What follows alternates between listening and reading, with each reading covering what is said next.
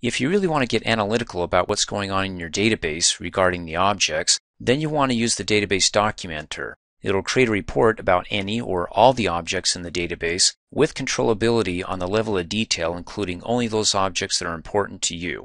And for example, you can look at the design, the details of the objects, the properties, relationship, and user or group permissions of selected groups. Well, let me show you. To go ahead and generate this report, come up here and click on the Database Tools tab.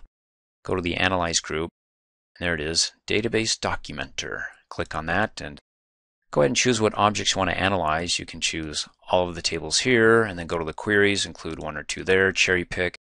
I'm not going to do that.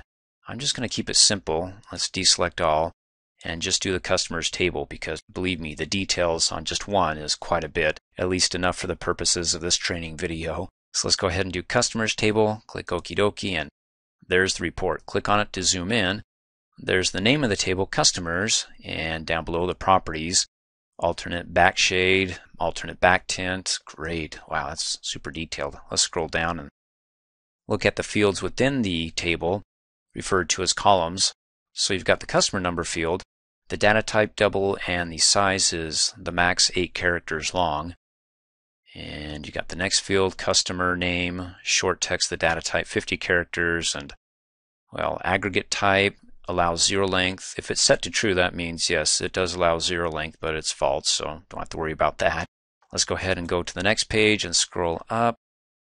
And there's the relationships. So you can see customers is related to the orders in a one-to-many relationship. You can take a look at the primary key and foreign key fields that are hooked up, and they've got the same names. And the attributes and force cascade updates, deletes. Oh, this is crazy. Just so much information. My head's going to explode. In any case, if you want to go ahead and print this off or email it off to somebody, to print, just come up here and click on the big print button. And then to send this off, well, over in the data group, you can export this into an Excel spreadsheet. And reports don't do very well when it comes to exporting, at least for organization purposes. I don't like it, but you may find something useful there. Text to file, or let's do a PDF. Click on that. Opens it up. The data type is PDF. If you want XPS, then change it. Let's do PDF and go to the desktop. And well, I'll leave the name as is. Click on Publish. Opens it up in PDF, and great. And then I can go ahead and email it from within here, or what's on the desktop, close out of here, and let's close out of there.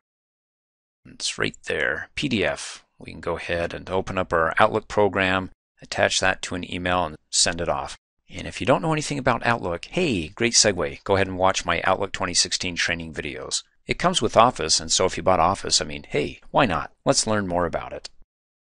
Thanks for watching. Hey, as a quick reminder, if you like my video, please give it a thumbs up. You can also click on me and subscribe to my channel to get notified of the latest videos. And for great specials on my products, please see the description below this video.